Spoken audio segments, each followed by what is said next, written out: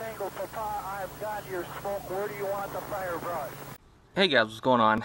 I had to pull the tank off of my '09 because my fuel sock was completely stopped up. And on the gas tank straps, a lot of vehicles have these.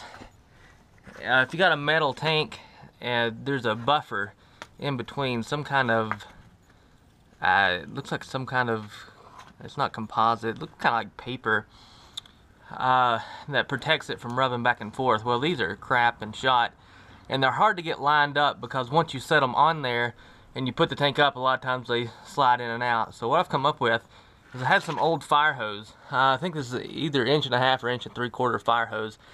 And if you know anybody on a fire department, this is pretty easy to get. When they pressure test hose or bust hose, they just tag it, and usually just throw it in the back of the department. So what I did is I just put it over top of there. This is double jacketed, or maybe single jack. It's got the inside rubber line and the outside fiber, and I just slid them up on there.